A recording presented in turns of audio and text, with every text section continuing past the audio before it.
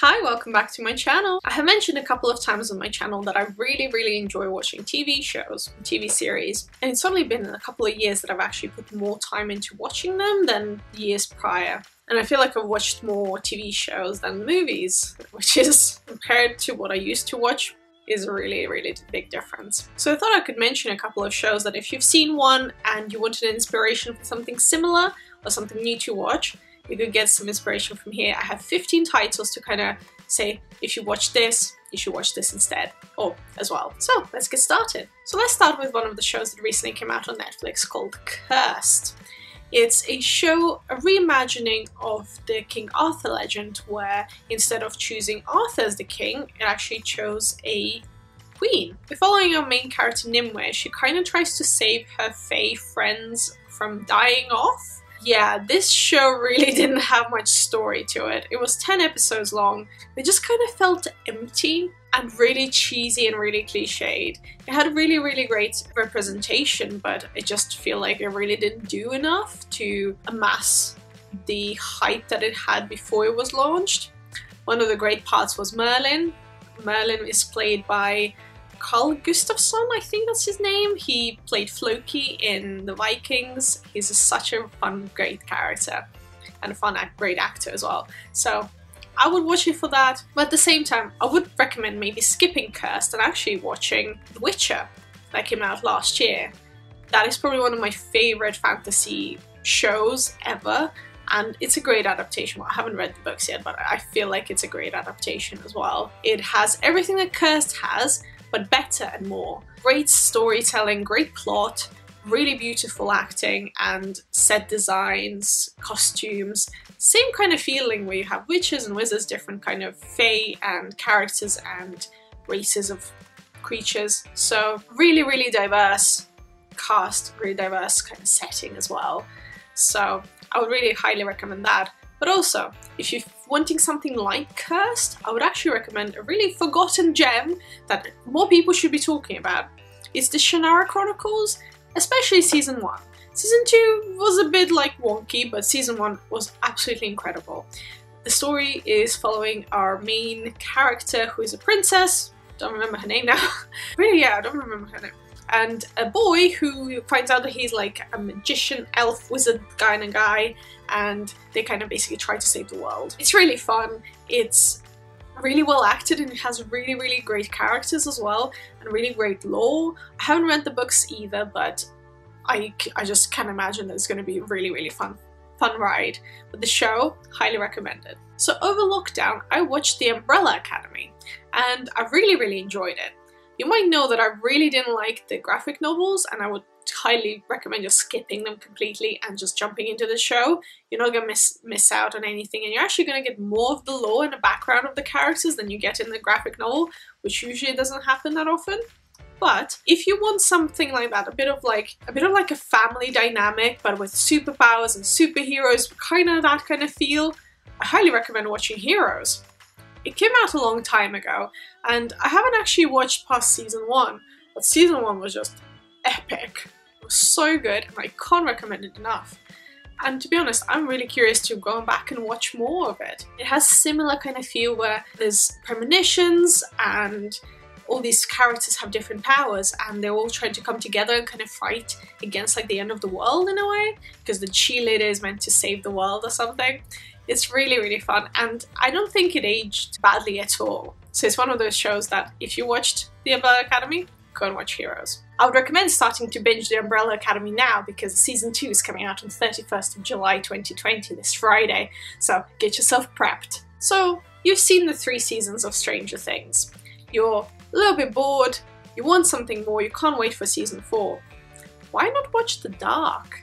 It's like Stranger Things, but a bit more slow, a bit more mellow, and you really get to savor everything that's happening, but also it really plays with your mind. You're like, wait, what is happening? There are so many guides online that help you understand what's happening in The Dark, so I recommend looking at those as well, because I watch it with my boyfriend. He's like, I have no idea who's on the screen, I don't know what's happening, and I basically like to run through it every time, and it really helps you understand it better. A cheaper version but more intellectual version of Stranger Things, try The Dark. Another oldie but a goodie, Prison Break. Who remembers that classic? I feel like the first season was just an incredible idea. A guy tattoos an escape plan on his body to help his brother out of prison, and they just go on like this adventure, like shenanigans, try to escape prison, and it's just so unique, so memorable, and the first season was just so good. I think the next seasons that follow are just a bit like a stretch, a push, a little bit of a too much, but the first season you just stop there. You can watch the rest, but it's just like, it's solid good season. But if you enjoy that and you're like, oh, but it's been like 20 years, watch Blind Spot. I don't think Blind Spot gets enough love. It's a show about a girl who is also tattooed all over, and she's found in a bag in Times Square one night, and these people try to figure out who she is because she has no memory of anything. She has no idea who she is, where she comes from, and what she has to do. And we slowly unravel everything, and all her tattoos kind of reveal like different puzzles and stuff. First season as well was absolutely incredible. You meet some of the greatest characters, and the team works really well. And also, if you're a fan of video games, the girl who plays the character called Patterson is actually the voice of Ellie from The Last of Us. It's so incredible. So now whenever I watch Blind Spot, it's actually still running. It's in like season 5 or something. Every time I hear Patterson's talk, I'm like, Ellie. So I highly recommend watching that. So you've seen Daredevil, have you? It's a fantastic show. So gritty, so well choreographed and filmed, so dark and grungy, but also really gives you a really good sense of the character of the Daredevil and how your disability might actually be the greatest power that you have. I absolutely adore the first season. It's so well done. Season 2 was a bit questionable, just a bit slow. I just only recently caught up and started watching season 3. But if you want something like that, something grungy, something dark, something a bit more, maybe a bit more light-hearted, but not in the sense that it's like, oh, it's fun and great, but it's in the sense that it's just a bit funny, try The Boys. It's an Amazon original series. It was one of my favorite shows from last year. It's really gritty, really dark, like it's not for faint-hearted at all. It has also like a group of main characters who are superheroes, but with like a twist. They're like if Marvel superheroes were real in like our everyday life, and we're following our main character Huey, whose girlfriend gets tragically murdered, but they say that it's an accident, and he basically goes on like a revenge quest. It's so fun, there's so much banter, there's so much back and forth, it's the funniest thing. So yes, if you really enjoyed Daredevil, try The Boys. And last, there is this great show called Lucifer, following the devil. He is a human being, or he has a human body, and he's walking amongst us. He lives in LA, he parties all day and all night, plays around, has loads of money, runs a club, and then suddenly he meets a policewoman, or this detective, and they fall kind of in love. He really likes her, she doesn't really like him, and they try to, basically they solve a bunch of mysteries and murders and stuff, and then there's a bit of like weird stuff woven through it. And the first episode of season 1 is the greatest cinematic episode of ever in cinema and TV history ever. It's just the best episode of any show ever. After that, it kind of falls apart. Season 2 was okay, season 3 was really like, I don't know who wrote it, like half of that season was complete trash. And then season 4 was actually like not too bad because Netflix picked it up.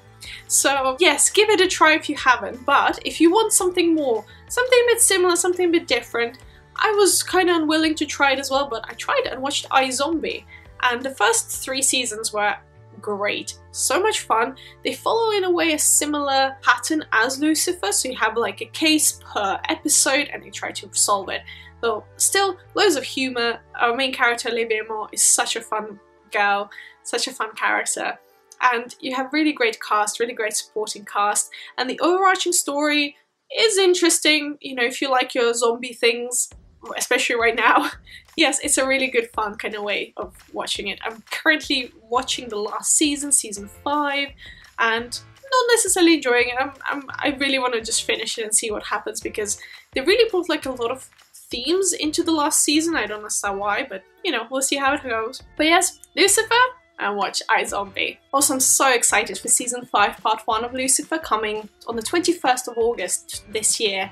So get yourself prepped, start watching now. So this is my little recommendations video. I love TV shows.